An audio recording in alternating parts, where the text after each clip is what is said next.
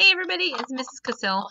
In this time of digital learning, it occurs to me that there's a lot of things we can do in school that you get more support with or help from your teachers at home. And now you need to leverage technology yourself to be able to accomplish some of those tasks. One of them is graphing. So you've got a powerful tool, which is Google Sheets. A spreadsheet's a wonderful tool. Arthur's playing with these awesome rainbow cups right here right now is what he's playing with. So this assignment that we were working on is a great opportunity if you don't have graph paper at home, if you don't have a printer, and you want to make a graph for this, doing it with a spreadsheet is a great idea. So this is a spreadsheet, right? Here's my best advice for you, my pro tips to make it work 99% of the time. Your first column there should be whatever you want your x coordinate to be. And your second column should be your y coordinate. So whatever you want along your horizontal axis should go in that first column. That's what's going to go across the bottom of your graph. And your second column is your vertical axis, your y-axis. So in this case, the graph that you're making, you want to be graphing what year it is and then how many sunspots there are. Okay? So when you start putting numbers in here, and I'm going to put in pretend numbers, right? So this is not a thing. So let's see, 25. Ooh, Arthur's going to touch the keyboard a little bit. I'm just trying to keep things under 100. What's my favorite number under 147? Okay.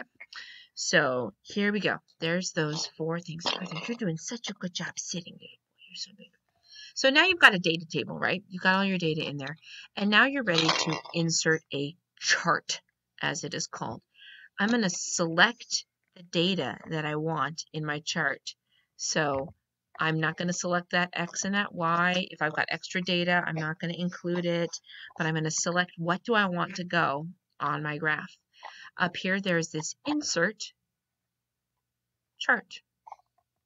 And all spreadsheets, whether it's Excel or your Google Sheets, try to be smarter than you. If you set your graph up this way before you create your chart, most of the time it's going to give you things in the right order that you need them to be in. So you'll see it's made a chart here. It's not showing the points that I've plotted. It's shown its own best fit line, and I don't trust a machine if I can't see how it works. So instead, I almost always recommend you come over here to your chart editor, or you can get there by choosing to edit the chart, clicking on the dot, dot, dot, and choosing edit chart, or double clicking on your chart in a few places.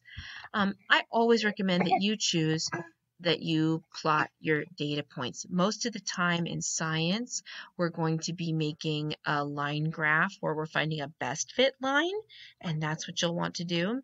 To add a best fit line to something, you go over to this Customize tab, and down here where it says Series, because this is your data series, you put in a series of data points, you're going to scroll down till you see Trend Line.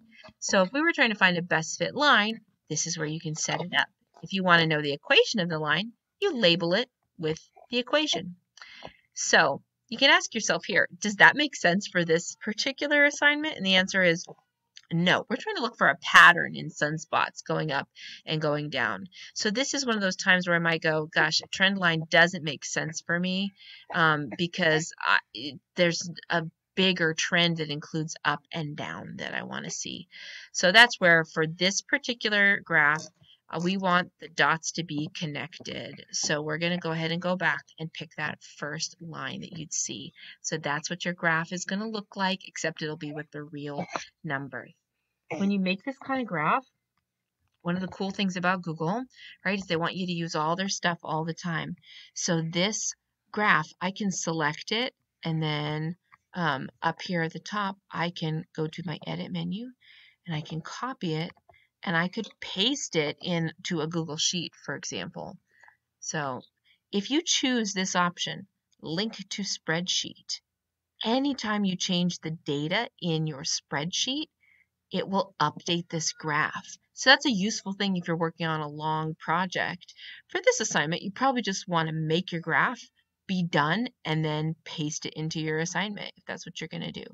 So either way, for this assignment, you can do link to spreadsheet if you want.